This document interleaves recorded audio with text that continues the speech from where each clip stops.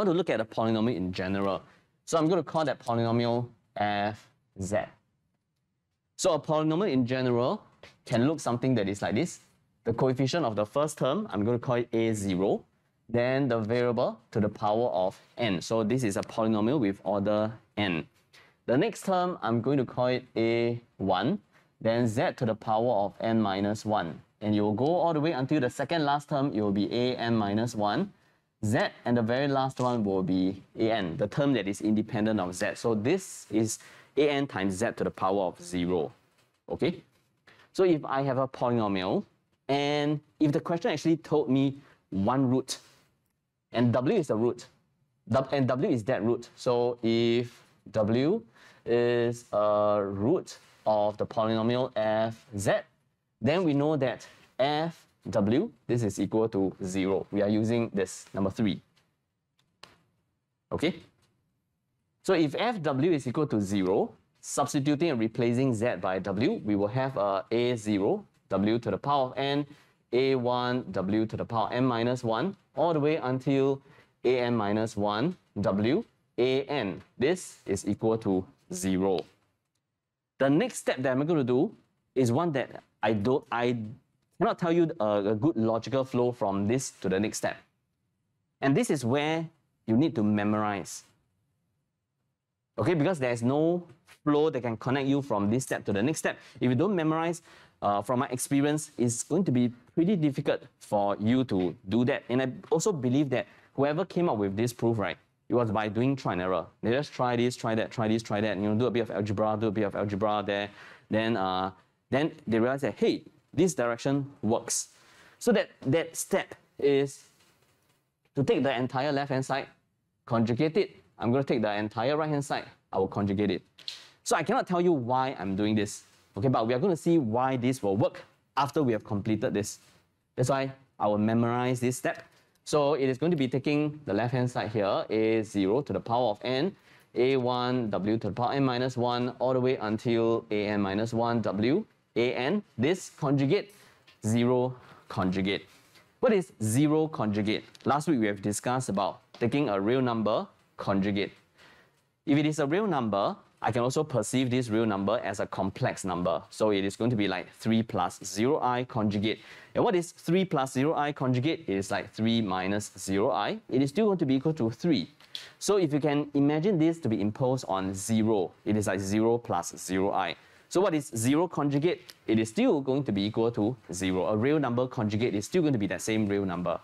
Okay? How about the left-hand side? Is there any way that I can manipulate this? I mean, it will be a little bit weird if we were to try to do this and we can't manipulate this any further, right? So we are going to make use of what we have discussed last week about conjugate. You know, I was asking you guys to take a look at this if you have time, you know, to look on the Achevas TV to see the proof of 1, 2, 3, 4, 5, 6, 7, 8. We prove it together. And today we can actually use this, number 1. I'm going to use number 1. Number 1 says that if I have one complex number plus or minus another complex number conjugate, then it's going to be this complex number conjugate plus or minus the other complex number conjugate. I can apply it to this, which will lead me to a0, w to the power of n conjugate, then a1, w to the power n minus 1 conjugate, all the way until this, which is an minus 1, w to the power 1, then conjugate, then an conjugate. And I can also apply number 2. Number 2 says that if one number multiplied by another number conjugate, then it will be the first number conjugate multiplied by the second number conjugate. I will have this. I can apply it to this, which is going to be a1 conjugate, then w to the power n minus 1 conjugate. All the way until this, it is going to follow the same rule, an minus 1 conjugate, then w conjugate, and finally we have an conjugate. This is equal to 0. One more thing, one more rule that we can apply from there, which is number 5. Number 5 says that if it is wn conjugate, number 5, then it is the same as w conjugate to the power of n. I cannot do much to the coefficients, so I'm going to rewrite it here. Then plus, here will be a1 conjugate. This will be w conjugate, the whole thing to the power of n minus 1. All the way until this, which is an minus 1 conjugate, w conjugate. Okay, I can't do much to this also. Then this will be an conjugate. This is equal to 0. And you know what we have derived at? Nothing. Yeah, we have derived at nothing. There's no conclusion to this. Unless we impose certain condition. Okay, just now we have already talked about it many times at higher level math, higher level facts. You want to really make sure that you look at the conditions. You want to really look at the assumptions before you know whether they can be applied or not.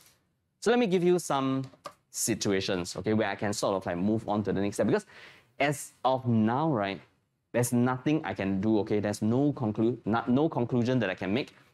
So what if, okay, let me give you some condition, okay? What if this A0 here, what if this A0 happened to be a real number? If A0 happened to be a real number, then what is real number conjugate? It is still going to be the same real number, right? So if A0 happened to be a real number, then this will be A0. Then I will have a W conjugate to the power of n. What if it is not just A0? What if it is A0 and A1? So if A1 is also a real number, if A1 is also a real number, then this will be A1. A1 conjugate is going to be A1 because A1 is a real number. Then this will be W conjugate to the power of n minus 1. What if it is not just A0, A1? What if it is A0, A1, A2, A3, all the way until An? What if all these are real numbers? Let me change this again. So I'm going to now use a notation to represent all the coefficients by going for a, let's say, AI. AI is real number such that I here is going to be 0, 1, 2, 3, all the way until n. So this AI here, right, represents all the coefficients that I'm looking at. So now if all the coefficients are real number, that means this here is going to be equal to just an minus 1. W conjugate, this will also be just an. An conjugate is going to be an. This is equal to 0. And now we can see some results. Are you able to see the result already? Can you see that this line here is exactly the same as this line, except that Z is now replaced by W conjugate, right?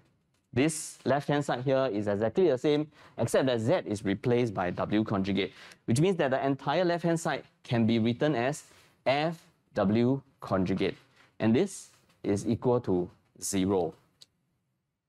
Then, by making use of this, number 3, you know what is our conclusion?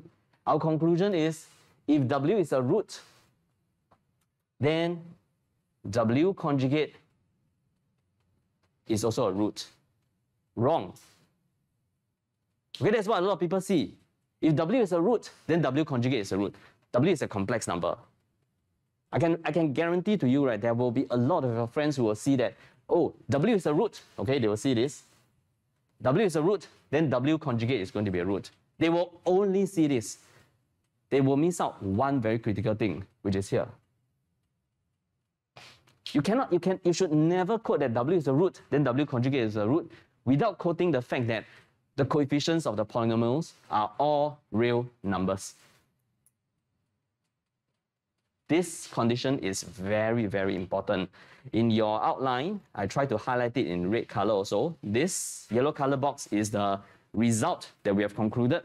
The condition is such that the coefficients must be all real numbers.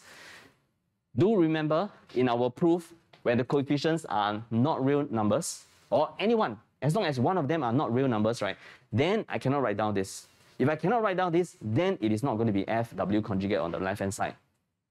That is why I need all the coefficients to be real numbers. Okay? So let me write down this. I think this is going to